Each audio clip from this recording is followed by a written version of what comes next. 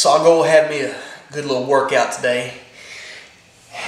And then when I come home, decide to get me a good cold beer, and I look on Facebook, check out Southern Wrestling Entertainment's little fan page, and lo and behold, there's Josiah Kane.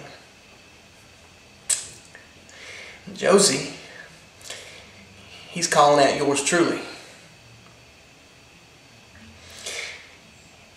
He let Billy the P talk you into coming back. Not only did you forget about that beating I gave you a few years ago that you got injured in, the last thing I heard, you were retired, son. Me, I'm in my prime. You're about to make the same mistakes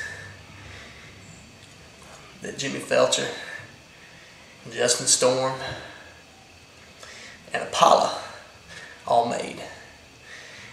You're writing a check with your mouth that your ass can't cash. So you're going to whip me April 12th at the EW Arena?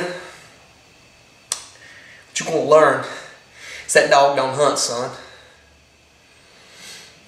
And Billy the P, instead of thinking what's best for the Southern Wrestling Entertainment business, you should have thought about what's best for Josiah Kane's health and Vino Veritas.